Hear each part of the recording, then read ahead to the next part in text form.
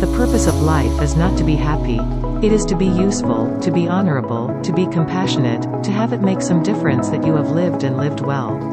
Ralph Waldo Emerson, life is 10% what happens to us and 90% how we react to it. Charles R. Swindoll, in the end, it's not the years in your life that count. It's the life in your years.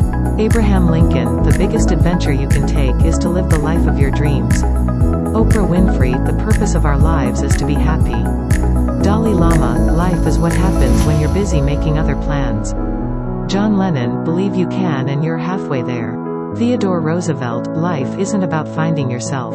It's about creating yourself.